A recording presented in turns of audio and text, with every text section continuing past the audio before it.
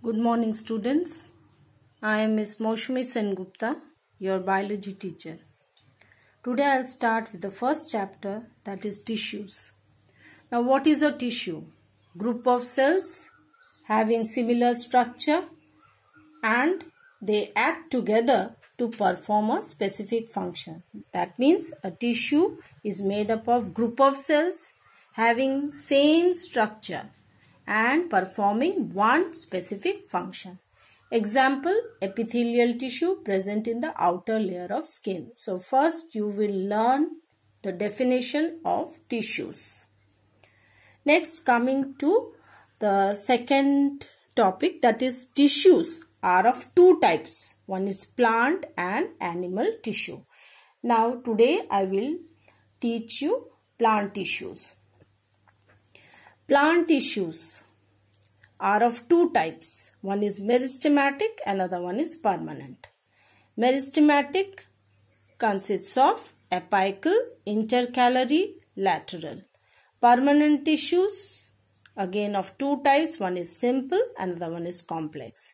Simple again of three types. One is parenchyma, collenchyma, sclerenchyma. Complex again of two types. One is xylem, another one is phloem. So this flow chart you will learn.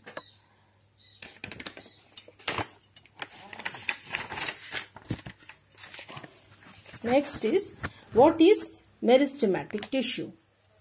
The meristematic tissue comprises of group of cells that divide actively. That means they are made up of cells which continuously divide. So you must know what is meristematic tissue. Next is the characteristics of meristematic tissue. First is they are living. That is, they are made up of living cells. Second, they have thin cellulose cell wall. That is, the cells have cell wall which is thin and is made of cellulose. Next is shape of the cells. The shape of the cells, they are either spherical or oval, maybe polygonal or rectangular. Now, the cells, they do not have intercellular space between them. Next is coming to the location of meristematic tissue. As they are made up of continuously dividing cells, so they are mainly present in the growing regions of the plant. They are of three types. One is apical meristem, lateral, and third intercalary based on their position in plant. Now first, apical meristem, the location of it present in the growing tips of roots, stems and branches. What's the function of it? It helps in elongation of the plant. Second, lateral meristem, their location found between the bark and wood of trees, and the function, it helps in increasing the thickness of stem. That is, it leads to the increase in thickness of stem. Third is intercalary meristem. The location of it is present at the base of leaves or internode, and the function of it is it helps the plant to grow lengthwise. Now the function of meristematic tissue. They are responsible for growth of plant lengthwise and breadthwise. So in meristematic tissue, first you have to learn what is meristematic tissue or define meristematic tissue. Second, characteristics of meristematic tissue. Next is the based on position of meristematic tissue in plant. They are again of three types: apical, lateral, intercalary. The location of each and the function of each, and one main function of meristematic tissue. Next, coming to permanent tissues. That is the second type of plant tissue. Now, permanent tissues are made up of cells which have lost their capability to divide. That is, meristematic cells are continuously dividing, whereas permanent tissues are made up of cells which have lost their capability to divide. They may be dead or living. Next, coming to their types. One is simple permanent tissue, another one is complex permanent tissue. Now, what is simple permanent tissue? That means the tissue is made up of cells which are similar in structure and function. Coming to their different types.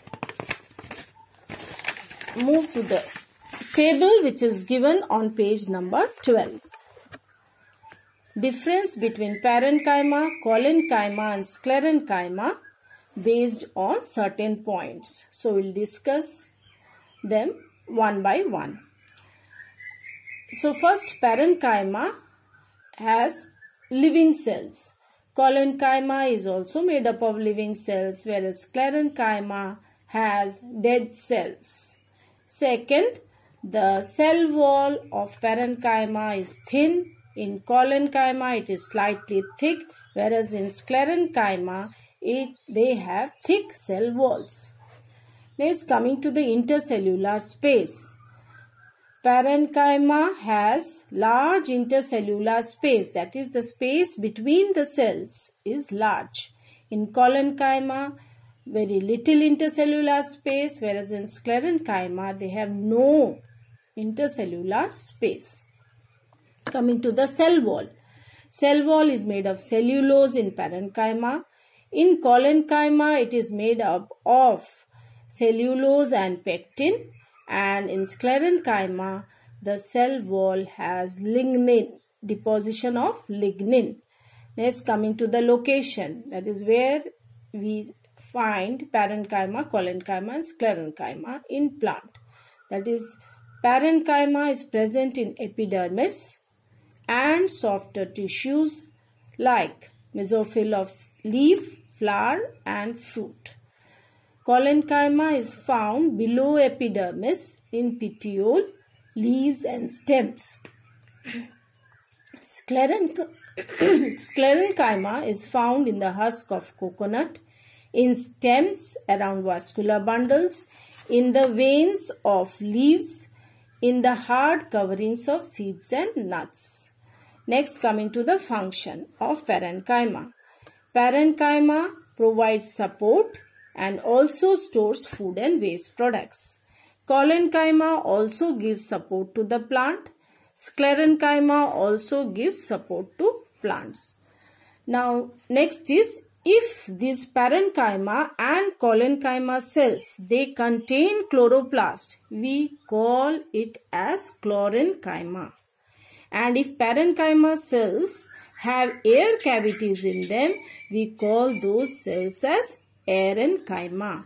So, in complex permanent tissue, let us now see what is there. Now, complex permanent tissue means what is complex permanent tissue? As we have learned that simple permanent tissue is made up of one type of cells which are similar, whereas this complex permanent tissue, they are made up of more than one type of cells, but they work together as a unit and they perform a common function. Xylem and phloem are the two types of complex permanent tissue. Now, xylem and phloem together form vascular bundles, and this xylem and phloem, we call them as vascular tissues. Now, what are the four components of xylem? They are vessels, tracheids, fibers and xylem parenchyma. What are the four components of phloem? They are sieve tubes, phloem fibers, phloem parenchyma and companion cells. Next, coming to the function of xylem. It transports water and minerals from root to different parts of plant. What's the function of phloem? It translocates or transports food from leaf to different parts of plant. So the difference between xylem and phloem is given over here. First two you can tell them as the difference between xylem and phloem based on structure, and third one is based on function.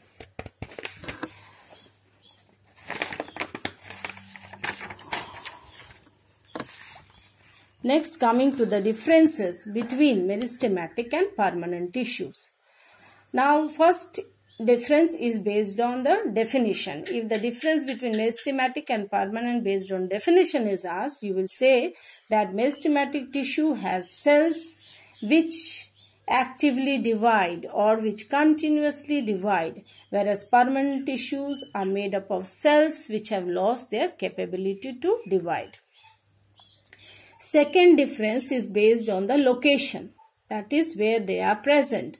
They may be based on the position of meristematic tissue in plant. They are of three types: apical, lateral, intercalary. So, the location of meristematic tissue may be apical, it may be lateral or intercalary, whereas permanent tissue's location, they are distributed throughout the plant body. Next, coming to the type of cells which make up meristematic tissue. Now, the meristematic tissue is made up of cells having thin walls or thin cell wall, and they lack vacuoles. Whereas permanent tissue, the cells are vacuolated and the cell wall is thick. Next difference is based on function. So, meristematic tissue, it helps in the growth of the plant, whereas permanent tissue, they cause differentiation of cells. Last one is the difference between meristematic and permanent based on cell wall. So the cell wall is made up of cellulose in meristematic tissue, whereas in permanent tissue the cell wall has or is made up of either cellulose or lignin or suberin. Next is the difference between simple and complex permanent tissue. Now, simple tissues, as I said, is made up of only one type of cells, whereas complex tissues are made up of more than one type of cell. So, this way the differences between simple and complex you will learn, and also the first one I have said that what are they made up of or difference based on definition, and the second one is based on the function. That is, simple tissues, they are mainly responsible for support and storage of food, whereas complex is mainly responsible for transport of water, food, all this. Now, simple are of three types: parenchyma, collenchyma, sclerenchyma, whereas complex are of two types. One is xylem, another one is phloem. So next day we will do animal tissues.